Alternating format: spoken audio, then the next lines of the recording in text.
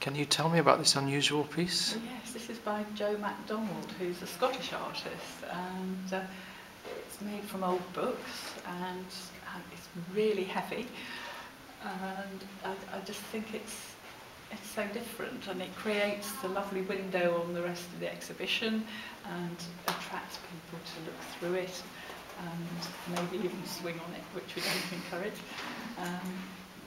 How was it made? She's got an armature inside of iron, and the work is strung around it, and she's used monofilament to hold it together and to give it a lightness and reflect the light, which I think works really well.